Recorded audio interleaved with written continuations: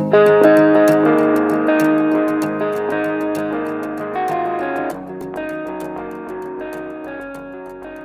alaikum, everybody. Thank you so much for joining us today. My name is Amjad, and I'm an associate at the UNDP's Merged Areas Governance Project, and I will be moderating today's session. I have a few quick announcements before we begin. We are currently live on the Health Department's Facebook page, for which I would like to thank the Health Department of KP for allowing us to go live on their social media page. Thank you so much, sir. We are in the Zoom webinar mode rather than a regular online meeting. Hence, as attendees, everyone's cameras and mics are off. We will, of course, have a Q&A session at the end.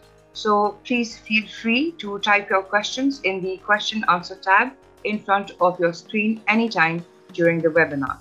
We will get to it after our speakers and discussants have spoken. Our Facebook audience can also share their questions in the comment section, and we will try to get to them. Please do mention your name and organization with your position. Once the webinar ends, you will see a survey about the event. Please do take the time out to fill out the survey. All right, now without further ado, let us begin the session. I am so glad that we have such esteemed participants today, esteemed experts on our panel. And I would like to thank them for taking out the time today to attend UNDP's ongoing webinar series, Merged Areas Reforms Policy Series. UNDP's Merged Areas Governance Project, MEGP, supports the government of Khyber Pakhtunkhwa, providing technical assistance to policy making in critical areas such as health.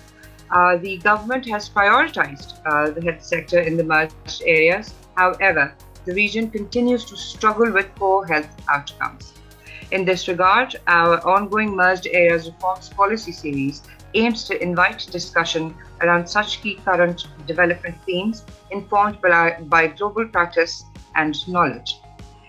The fourth webinar in the series attempts to assess the access to maternal healthcare interventions and how the barriers could be overcome through possible IT-based initiatives.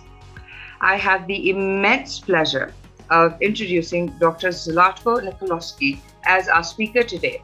Dr. Zlatko is an Assistant Professorial Research Fellow at LSE's Department of Health Policy. He has earned his PhD and Masters from the University College London and the Johns Hopkins University, respectively. As a development economist, Dr. Nikoloski's work focuses on universal healthcare coverage and out-of-pocket healthcare payments, access to focuses on universal healthcare, access to maternal healthcare, interventions, as well as risk factors, and the economic burden of non-communicable diseases. He has also significantly contributed to our own UNDP MEGP project around issues of poverty and access to health. Drawing on his expertise and the topic of today's seminar, Dr. Nikoloski attempts to answer the question of what does it take to extend quality service delivery to remote areas in a low-resource environment. Dr. Nikoloski, please go ahead. The floor is yours. Thank you very much. Thanks for the warm welcome.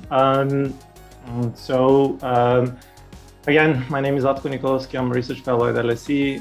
It's a deep joy to be here and to guide you through some of the work that I've done in the area of access to healthcare, barriers to access to healthcare, and what it takes to actually circumnavigate around those barriers and improve seamless access to healthcare, particularly for maternal health interventions. So next slide, please.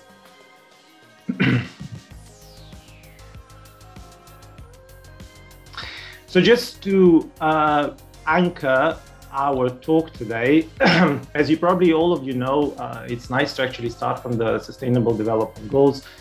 As we know, targets 3.1 and 3.2 call for significant reduction of maternal and child mortality across the globe, and in particular in low and middle income countries. there is significant research that has been done on the determinants of maternal and child mortality, and among other things, we've done quite a lot of work, relational analysis based on the mix and DHS data sets. And we found that there are a lot of factors, or a few sort of policy relevant factors that sort of further reduce or are correlated with further reduction in maternal and child mortality. One of those is essentially ensuring timely access to adequate healthcare, which is proxied by skilled medical birth assistance. In fact, skilled medical birth assistance is one of the core SDG indicators, as we know from the targets, the target 3.1.1, essentially calls for increase in skilled birth assistance during delivery. Obviously this will further lead to improvement in child and maternal healthcare outcomes in low and middle income countries, as we've seen from the research. Despite all of this research, however, and despite all of this knowledge that we have about factors, and particularly policy relevant factors that facilitate access to timely and adequate healthcare, maternal and child health outcomes in the merged areas are still fairly low, and they're really lagging behind the rest of the provinces in Pakistan. So in this presentation, we'll try to see first, what are those barriers, mostly from building on the international literature, some of which we've done ourselves, and second, to see some of the interventions, again, emerging from the literature, which can help facilitate the access to timely and adequate healthcare, and then ultimately improve child and maternal health outcomes. Next slide, please. So I'd like to speak a little bit about the papers, some of the work that we've done at LSE on access to key maternal healthcare services in low and middle income countries. So we've done a lot of work in this area across different regions and across different countries, mostly low and middle income countries. And the main message that stems from all of this research is that access to the key maternal healthcare services in low and middle income countries remains significantly poor-rich. In the first paper, which we published in 2018 in the International Journal of Equity Healthcare, we looked at coverage and equity of access to 4 key maternal healthcare interventions: skilled birth assistance, C-section, antenatal and postnatal care in 2 countries in Latin America, Brazil and Colombia, who are at different stage of reaching universal healthcare coverage. What we do find is that for all of these interventions across the 2 countries, they are marked by significant inequities in access. More specifically, just to reiterate the message again, access to these interventions remains poor-rich in both countries. Most recently, with colleagues from the regional office of UNICEF in Jordan, we've conducted a similar analysis on access to key maternal and child health relevant interventions in 13 countries of the wider Middle East and North Africa region, all the way from Morocco to Yemen, essentially relying on 29 surveys. So these are the standard DHS and mixed surveys. So we've taken a look at services delivered at primary healthcare level, but also at secondary. Sorry, I just wasn't finished with the and also at secondary level of healthcare. And what we do find is that there has been an increase in coverage of selected interventions, particularly those which are delivered in primary healthcare setting. But again, we find a significant poor-rich inequities of access. More importantly, when it comes to delivery, interventions delivered at secondary care, we do find a significant fragmentation of the healthcare system, where the rich gravitate towards the private healthcare services and the poor towards the public ones. Next slide, please. So in addition to looking at access and the level of equity of access and who has a better access, whether the rich or the poor, with this research that we've done in both papers, we've also looked into the reasons behind why there is such a pronounced poor-rich inequity in access of the selected services. And again, we follow the standard methodological approach of decomposition of the concentration index. The findings based on the DHS mix data suggest that there are a handful of variables which are common barriers of access to the selected healthcare services. So, just to enumerate some of them, wealth obviously is consistently contributing with the highest share in the overall inequity in access. The education attainment of a woman, of a mother, or a mother, depending whether the service relates to the woman itself or to the child, is also contributing to increase in equity in access. And what we do suggest from our research is that this is usually a proxy for awareness or demand for selected healthcare intervention. Sadly, the DHS and mixed surveys do not really have anything in terms of availability of healthcare infrastructure, but there is a dummy variable there which captures the rural-urban gap. And also this could be a proxy for availability of healthcare infrastructure.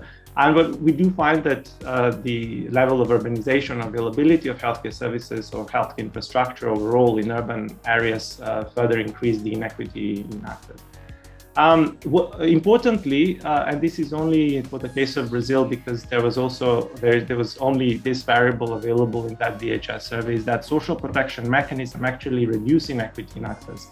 So in Brazil, as you might be aware, there is the Bolsa Familia conditional cash transfers program. So what we do find that women enrolled in the program actually marked a much better access to the selected services. So in addition to protecting the poor directly, we can see that these social protection mechanisms have also spillover effects on facilitating access to healthcare, obviously by reducing cost of transport, etc., etc.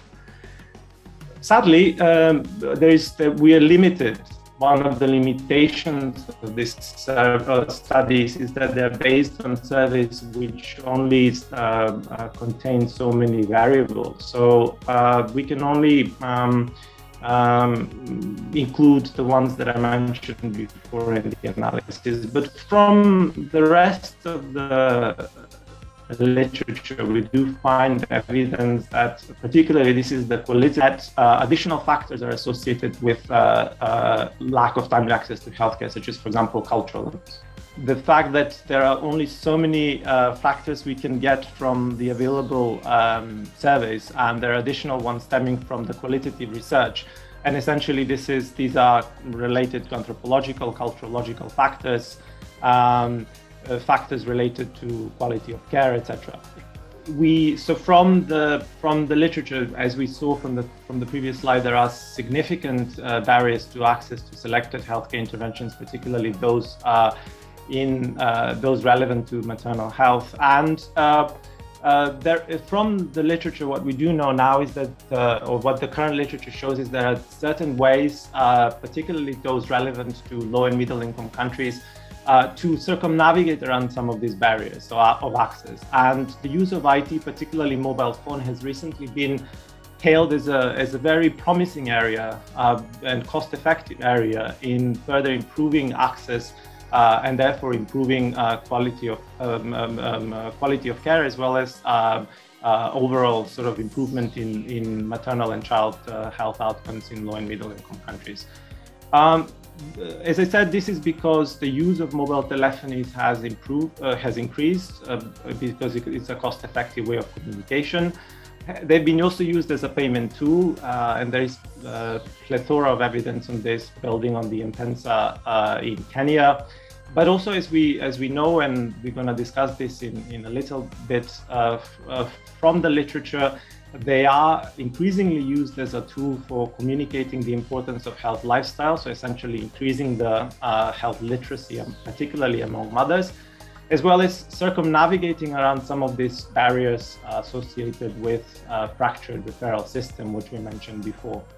So I just wanted to turn your attention to the literature on the use of mobile telephonies in improving access to maternal health, and the burgeoning evidence or burgeoning literature is actually divided in two major strands. One is focusing on the targeting of women themselves, and the second one is focusing on targeting of the healthcare providers. So next slide, please.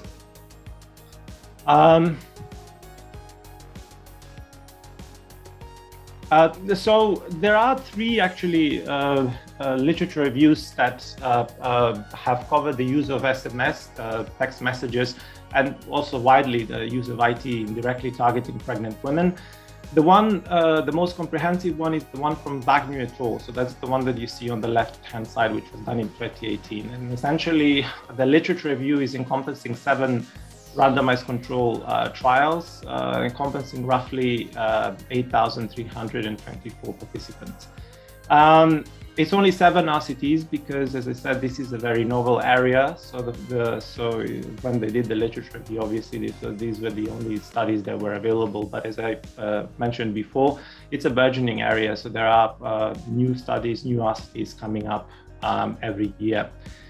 What they do find after they do the literature review, they also conduct a meta-analysis, and then from their findings, the findings are quite unequivocal. In fact, what they do find is that the use of SMS messages or IT more generally in directly targeting pregnant women is associated with 174% increase in focused antenatal care and 82% increase in skilled birth assistance. Similar evidence is found from the literature review by Colaci et al., which was done in 2017.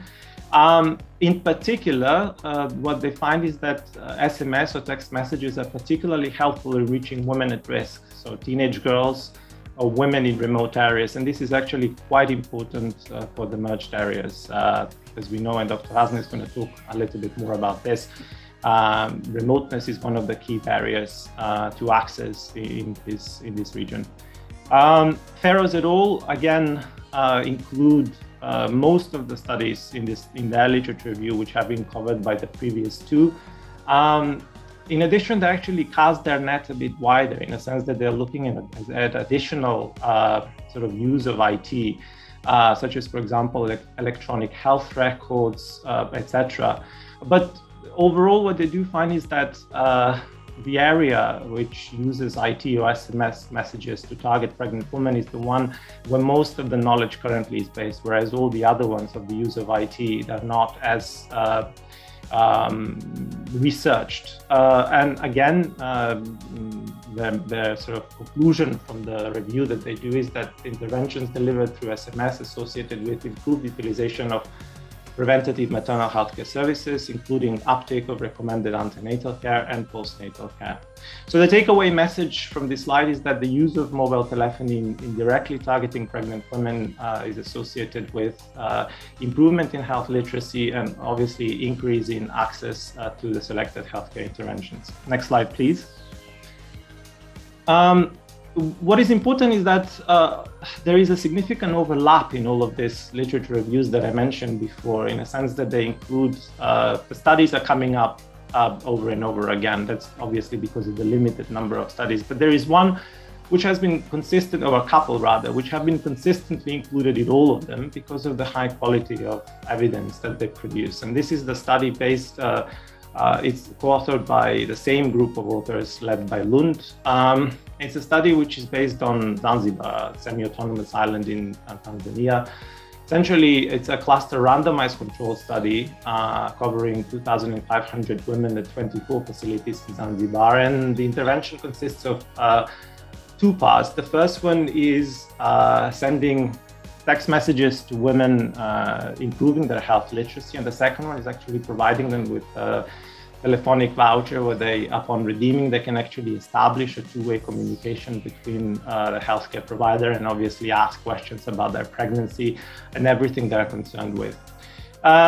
What they do find is that from the original study, that was the one published in 2012, is that obviously there is an improvement, that the use of this particular intervention, combination of the 2 sections of the intervention, is associated with improvement in skilled birth assistance, essentially 60% versus 47% in the control group. However, they only find the evidence for the urban participants. As an aside, they also do a second study because obviously they in the surveys that they conduct through the intervention. They cover other interventions as well.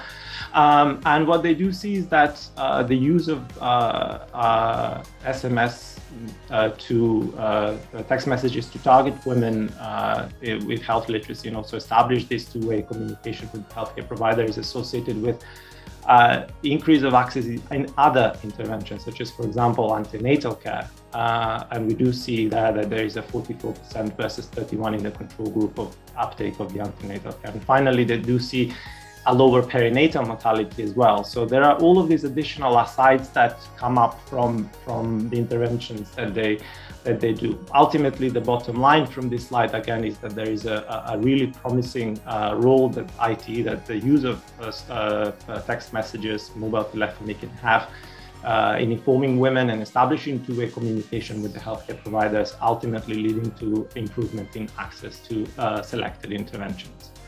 Next slide, please. There are also, I mentioned a couple slides ago that there is a second strand of the literature, which is actually using of mobile telephony, text messages to target healthcare workers. And there are various ways that the use of mobile telephony can actually be used in improving communication between healthcare workers, such as, for example, speed up the referral system, report emergency, confirm meetings, or ask for general information. As I mentioned before, unlike the previous area, targeting women directly, this area hasn't really received that much attention, and there are just a handful of studies that are available and which have looked at the use of mobile telephony in targeting healthcare workers. So the first one, just quickly, it's essentially use of mobile phones to reduce the communication gaps between healthcare workers and the district teams in Malawi. The second one is based in Rwanda and essentially is establishing this use of SMS messages to establish a two-way communication between community healthcare workers and the rest of the healthcare system, either ambulance, health facility staff, a district hospital, and essentially this led to a much better referral system and a reduction in maternal and child deaths in the selected districts where they conducted the intervention.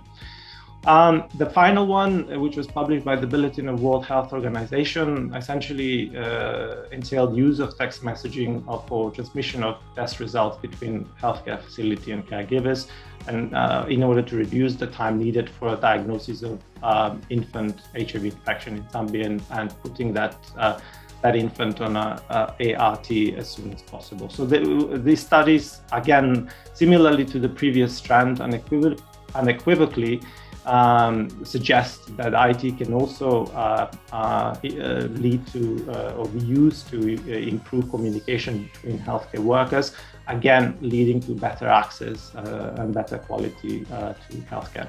Next slide, please. In addition to IT, and that's also something that has been done in low and middle income countries, particularly when it comes to improvement of health literacy, is the role of human resources for health, particularly community healthcare workers, in improving health literacy for pregnant women. In addition to the use of mobile telephony, this intervention can also be quite promising. It's a bit more traditional, but it's a bit more promising in promoting health literacy, and by doing that, increasing the uptake of use of healthcare, such as, for example, antenatal care and stillbirth assistance. There are a couple of studies available on this topic, both of them conducted in the context of sub-Saharan Africa. They are pre-post studies, similarly to the randomized controlled trials that we've seen before. And essentially what they've entailed is they entail community healthcare workers who are trained to provide educational and referral services to mothers regarding safe motherhood. And they, in both studies, the use of this method of community healthcare workers as promoters of health literacy was associated in improvement in ANC, antenatal care attendance, as well as skilled delivery. And then ultimately, obviously, that results with much better maternal and child health outcomes. And the final slide. Just the final slide, just as a sort of to wrap up all of this material that I've thrown onto you over the last few minutes. Access to healthcare interventions, particularly those relevant to maternal health, remains pro-rich across most of the low, or pretty much all low and middle income countries. And this is what we've seen from our own research.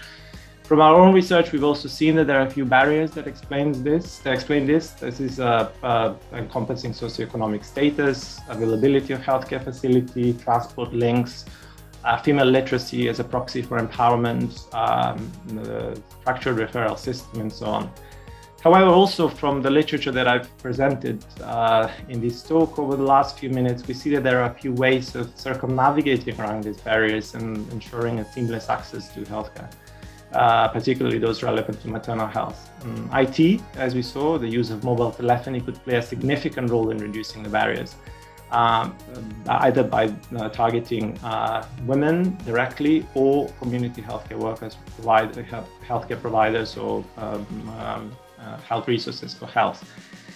In addition to mobile telephony, the community healthcare workers could be particularly useful in a more traditional area, in further facilitating access to relevant interventions, such as, for example, improving health literacy and so on. So thank you very much, and I'll stop here and I'll give the floor to Dr. Ghazna. Thank you so much, Dr. Nikoloski. We are now going to move on to our next speaker. I would like to invite Dr. Ghazna Khalid, who has over 20 years of experience working with development organizations, international donor agencies, and governments. She is a senior technical advisor with the MAGP and currently serves as the advisor of public health emergencies at the NDMA and the Prime Minister's Secretariat. Additionally, she is a healthcare specialist and a professor of obstetrics and gynecology and public health. Dr. Khalid holds an MD degree from Imperial College London and a PhD from the University College London. Dr. Ghazna Khalid will provide the context of the merged areas and discuss the unique challenges and recommendations to extend quality service delivery in the region. Dr. Ghazna, whenever you're ready. Thank you, Palvasha, and thank you for a very generous introduction. Zlatko, very nice overview and always a very hard act to follow. Assalamu alaikum, participants, colleagues and friends. I want to spend the next few minutes going over how we can learn from what Zlatko has explained to us in terms of the literature, in terms of the academia, and translate that into actual service delivery. How can we save the lives of women and babies in remote areas? How can we actually make that happen? Next slide, please. So we know that I think we need to think about how we can improve maternal and child health across the globe, but especially in these low middle income countries. And I'm going to be talking specifically about the merged areas, which is a region bordering Afghanistan, difficult geographical terrain, and access to adequate healthcare is extremely challenging. So we're talking about this region, and for those of you who don't know, I've just alluded to the fact that it's the border region between Afghanistan and Pakistan. It's the crossroads. It is challenging. It's difficult terrain and difficult to access. 5.2 million population in the merged areas. Maternal mortality of the merged areas, as we know it right now, is 376 per 100,000. Neonatal mortality is 8.7. So difficult area. How do we fix it? What do we do? And as Zlatko has gone over some key areas in the use of information technology, artificial intelligence. And some of you could, and I'll go into this in a little bit more detail, could argue, those of us who've been to the merged areas, how can we do that? There's no Wi-Fi connectivity, there's no 3G, there's not even any mobile phone reception in some areas, but we can. So next slide, Palvasha. So we look at the major challenges. What is so specific to this area that causes the disconnect, the fragmentation?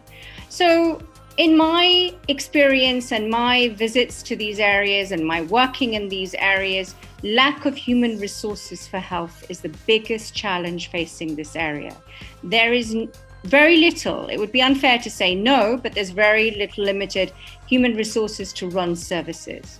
Buildings and equipment are there. They look very spanking new. They're fully equipped. But unfortunately, there are no people to run the service.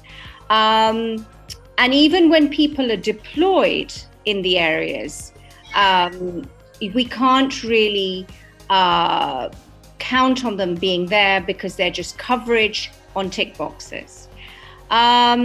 Electricity. Most of these areas only have 2 hours of electricity. Solarization equipment is unable to run anesthetic machines. So we need to think of innovative ways of how to get services confined and community healthcare, because there is no electricity to run anesthetic machines to do cesarean sections. There is also a large context of cultural and social norms. It is a unique area and they have their own culture. And the head of the household has phones, maybe the women don't have phones. So they're not able to access messages, they're not able to access their own interaction with social media and educational attainment. So these are the challenges I put out to you. And this is what we need to bear in mind when we're delivering a first-class service, when we're delivering quality service. And I know that the KP Health Department has been very kind to let us go live on this to talk about these challenges. And my sincere congratulations to them in the sense that they're trying their best to try and overcome these challenges. Next slide, please. Health service delivery in the merged areas is primary and secondary. There are no tertiary care facilities. Primary care services are provided through community-based lady health workers, community health workers, volunteers, community midwives, which are few and far in between. Lady health visitors are stationed in basic health units, so they provide primary healthcare services, but they're also stationed in secondary care facilities like THQs and DHQs. So we need to find a way where we connect the dots in this area, in particular. And Zlatko in his presentation alluded to the use of information technology. This is a perfect breeding ground of how we can redesign service to use of IT, use of telemedicine, giving primary healthcare services and allowing women to get quality of care, to connect the dots and fix the fractured referral system. Next slide, please. How are we going to try and fix this? At secondary care level, the Sehat Insaf card, all of the inhabitants of the merged areas are free to avail the Sehat Insaf card, which allows them to have secondary and primary healthcare services. The accelerated implementation program to look at recruitment plans for staff. So I was just saying that we need to think of innovative ways to extend, to make sure that there's enough people that know what they're doing to deliver this healthcare. And that is a simple ask, but it's a challenging ask, bearing in mind the difficulties, the security concerns getting staff to the merged areas. We need to engage the private sector for underutilized units or basic health units, primary health units, and hospitals. We need direct feeders from Babda for electricity needs. We need to use information technology, and there are ways to do it even when there is no 3G and 4G. We can save data and get areas where there are specific connectivity and then transmit information to a central hub. And I think we can solve the HR issue. We worked through COVID and we worked through remote working in COVID. There is no reason why we can't use innovative technology and IT, even in this security concerned, marginalized area, by using information technology. We need to not only deploy staff, but we need to make sure that we have ways to make sure that the staff that we deploy and the lady health workers, the LHVs, know and have the requisite skills to deal with emergencies, but in order to deliver and to care for pregnant women and their children. So I hope that this has given a little overview on what I feel by working on the ground in the merged areas, what I feel are the recommendations and how I feel that academia can be translated into practice. And with that, I will thank you very much. Thank you so much, Dr. Ghazna Khalid. That was quite insightful.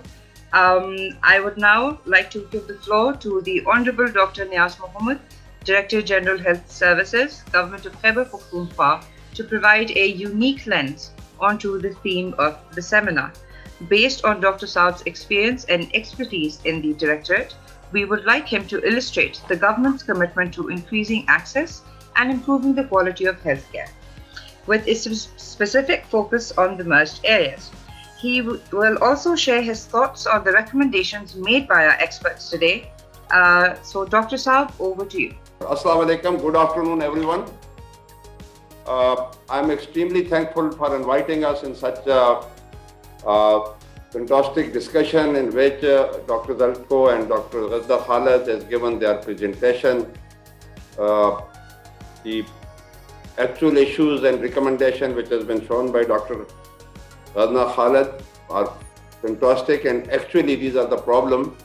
The Health Department Khyber Pakhtunkhwa, after the merger of these area with the provincial government, you know, previously it was looked after by the federal government, and now it is the responsibility of provincial government to provide the healthcare services. There are 7 district and 6 FR areas in this merged region. Health Department realizing that there is a very poor standard of healthcare delivery system, and especially on focus to the maternal and child health, have taken a lot of initiative under regular ADP programs and accelerated implementation program. And this time there are 38 ADP programs and there are 24 accelerated implementation projects. I'll just elaborate the main features of these ADPs. We are addressing the infrastructure, we are addressing HR deficiency and HR capacity building. We are also addressing the equipment and medicine supply and other supply to improve the healthcare delivery system at all the level. In merged area, we don't have, as Dr. Ghazna has mentioned, there is no tertiary hospital. We have secondary level hospital, we have primary health facilities like community health centers, civil dispensaries, BHUs, RHCs, and then we have category D, Tahsil Headquarter Hospital or category C hospital in this area. Under infrastructure improvement, there is a lot of reconstruction and revamping of the primary health system in this area. And also one PC1 is under approval for revamping of the district headquarter hospital in the 7th districts of the merged area. We have recruited specialist doctors, more than 50. We have positions of 100, but we could not find. We are relaxing some of the contractual conditions.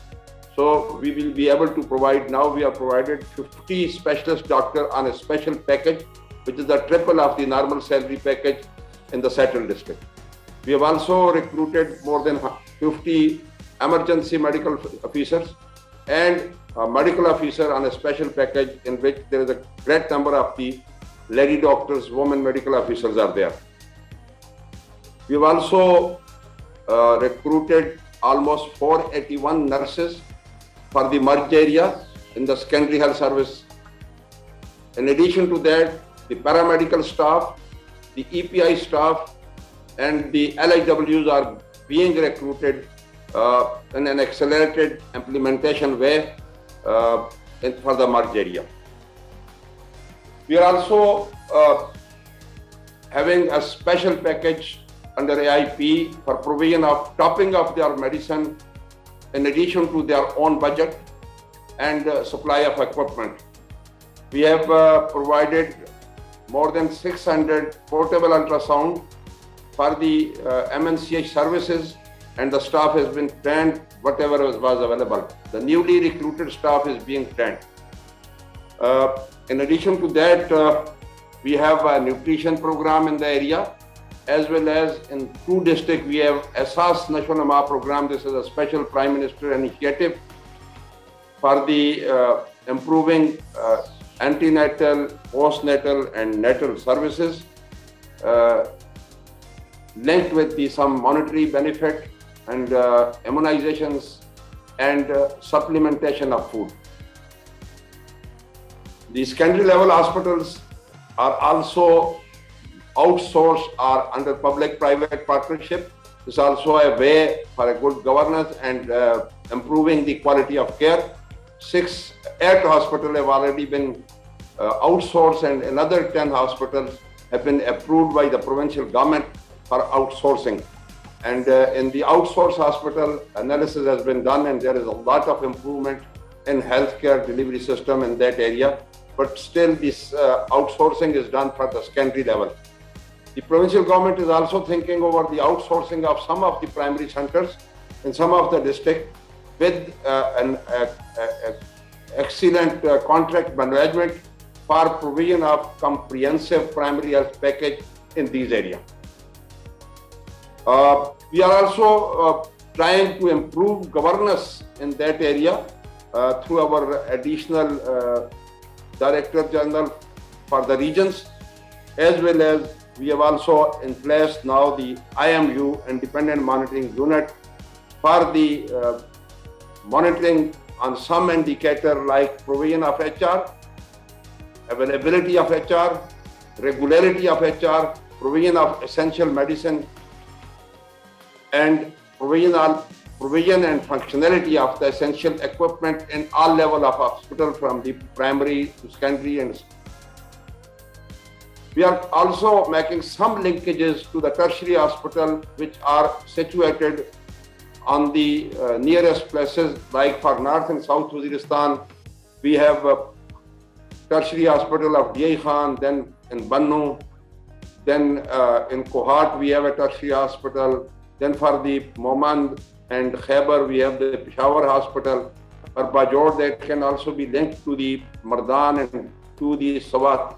So there are, but still, I can say that practically speaking, the referral mechanism between primary and from community to the primary and primary to secondary and secondary to tertiary is practically not existing.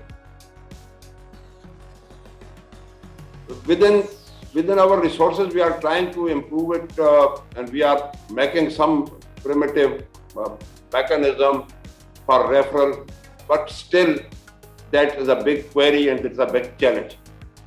Recommended by Dr. Zlatko, experience in other countries, we appreciate that, but in Pakistan, especially in the merged area, we have 3 important challenges in this. So I'll be having 3 important questions to our Honorable Dr. Saab, with their experience in implementing this in the similar areas of other countries. The one important question is that availability of network in all the areas. As Dr. Ghazna has mentioned, is a difficult terrain, is a difficult to access. There is less accessibility of the different mobile services. We tried to make the Android app for the EPI staff, but still we have not able to achieve that due to non-availability of service for outreach, as we are having this in the settled district, and we were replicating regarding the outreach activity and polygon coverage in the merged district, but still we are unable to do because every place is not accessible in the right. The second important question everyone know, and Dr. Ghazna has also mentioned that culturally and norms of the society are like this, that if the cross messaging or bi-manual messaging or two-way messaging from the health facility to the woman sitting in a very remote area, in a housewife. So this is also a cultural restriction. The third thing is the education of the woman. So they are not able to use this type of services, able to write, able to read. So these 3-4 important challenges in which how this is asked by question from experts, that how can we overcome this type of challenges in current scenario of the merged area. I'm again thankful to all the participants, especially Dr. Zlatko and Dr. Ghazna, for their time and their valuable presentation. Health Department Khyber Pakhtunkhwa, Provincial Government Khyber Pakhtunkhwa, even the Federal Government Khyber Pakhtunkhwa is very much interested and very much keen, and also worried about the quality of services, and has taken a lot of steps with lot of financial input, a lot of governance input, but still we are far behind, and we have to go a long way forward. Hopefully, in someday we will be able to achieve all that. The steps are better. We are in a good way. Our initiative are good. So one day we will be able to make it at least at par with the central district of the KP. Thank you very much. Thank you, Dr. Saab. Thank you so much.